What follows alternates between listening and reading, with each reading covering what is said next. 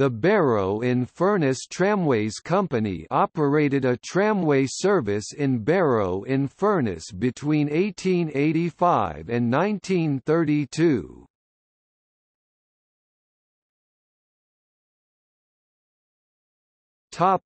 History.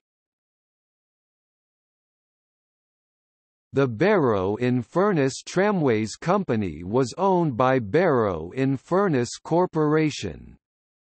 It started steam-operated tramway services on the 11th of July 1885, with 8 steam locomotives from Kitson and Company and 8 trailers from the Falcon Works.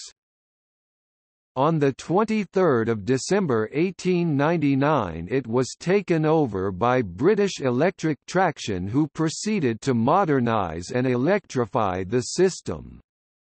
The first electric service ran on 6 February 1904.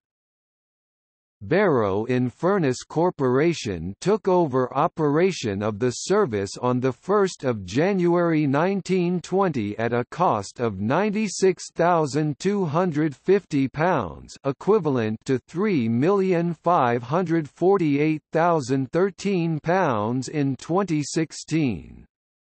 The last service ran on 5 April 1932.